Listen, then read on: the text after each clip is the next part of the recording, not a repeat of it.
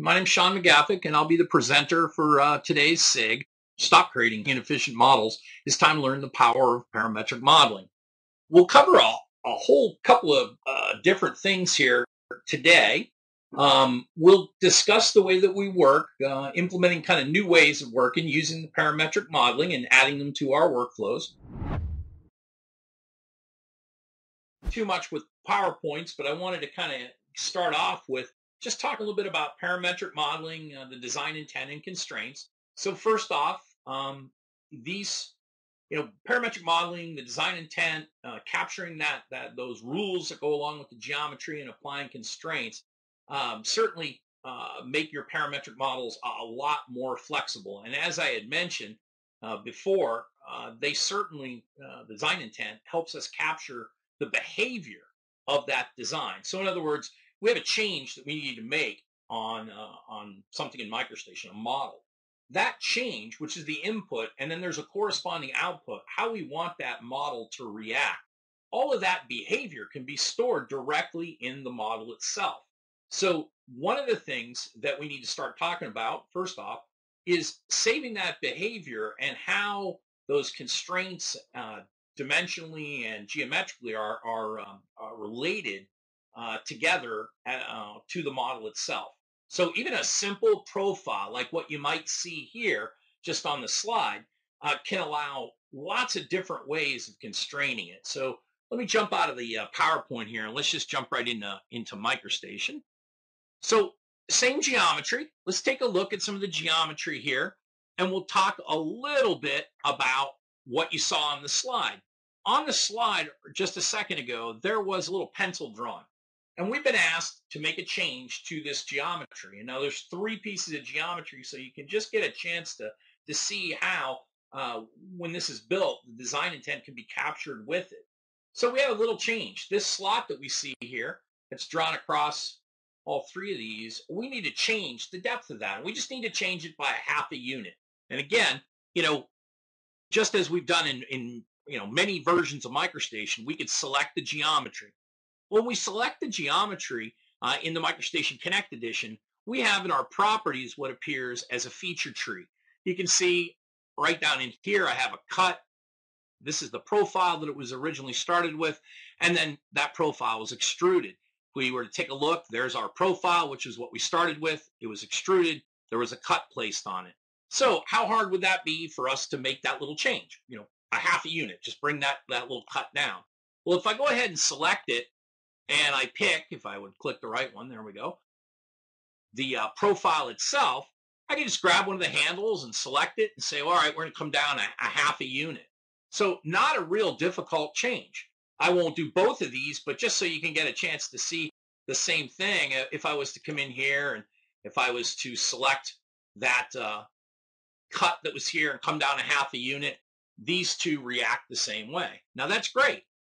But what if the change was something a little more difficult?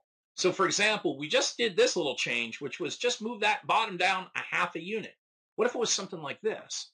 We said, okay, what we want to do is to take that cut that was there, and instead of it going all the way through the geometry, we want it to go 3/4 of a unit in this direction, and then we want to stop it and have a wall that is 0.25 behind it. Okay, so if we go back to MicroStation, let's try that. So we take a look at this first one. We say, all right, let's go ahead and do that. How would we, how would we go about doing that? Well, this one started off as a profile, and okay, could I modify the profile? No. Well, I'll give you a hint here. Would it be possible to fix or correct this particular piece of geometry? Not really. What I'd end up having to do is to take that original profile that we started off with.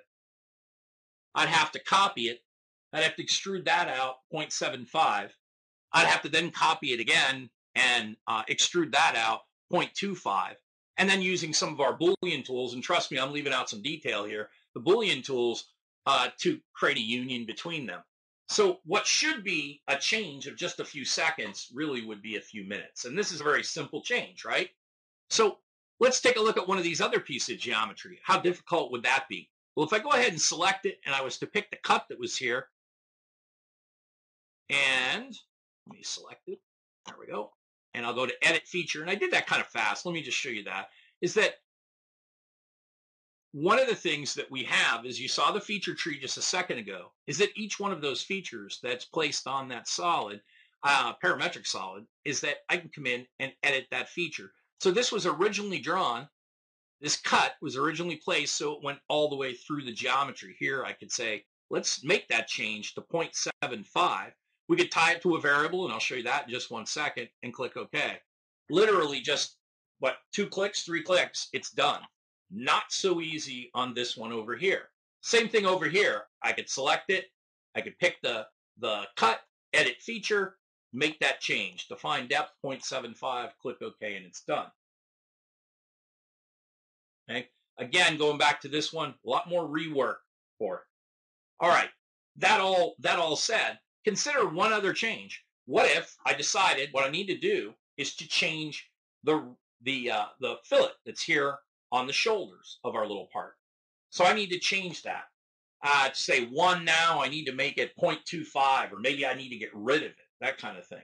Well, if we take a look at the geometry, while it looks exactly the same on the screen, it reacts much differently.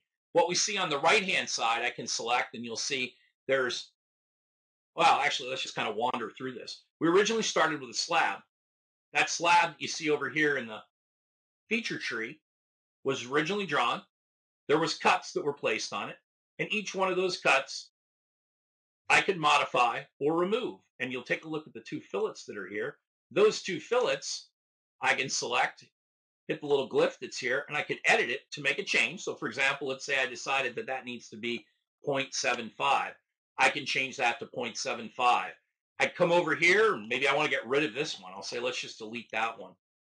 They're independent of one another. Both shoulders are independent. They both have certainly that feature tied to it that I can make changes to. Let's take a look at the original geometry. If I was to select it, remember this was a profile. It was extruded. There was a cut placed on it. Think of that more as something maybe prior to the MicroStation Connect edition. And now I need to change that. I want to get rid of, maybe I want to get rid of both of the shoulders that are there. Well, good luck to me, because I can click on this all day and I really can't get rid of them. What do I have to do? I need to redraw the profile and extrude it out. Basically, I have to recreate my geometry. A lot more work on the left side, pretty easy on the right side. And we can take it to the next step of this, which is to talk about how we can apply variables to the geometry. So if we take a look at the middle geometry that's here, it looks very similar, right? You got the 2 fillets that are up here. Okay, but these fillets are being driven through a variable. There's a variable called shoulder, and I decide, all right, that needs to be 0.25, or maybe it needs to be changed to 0. Let's just get rid of it. So here and here, same basic geometry, but this was drawn with the shoulders kind of in mind, that they could be independent of one another. This was drawn so they're driven by a variable, which is probably the easiest to make changes to. And then lastly, what you see on the left-hand side, a lot more difficult to make changes to. Okay.